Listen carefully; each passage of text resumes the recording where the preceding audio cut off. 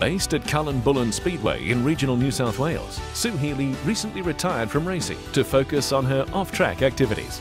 Life member, secretary and treasurer of the Portland District Motorsports Club, she performs a myriad of duties before, during and after all race meetings. In addition, Sue coordinates the activities of junior sedan racing in New South Wales and supports her husband Ray, who is also involved in many facets of speedway racing in their home state. Sue Healey,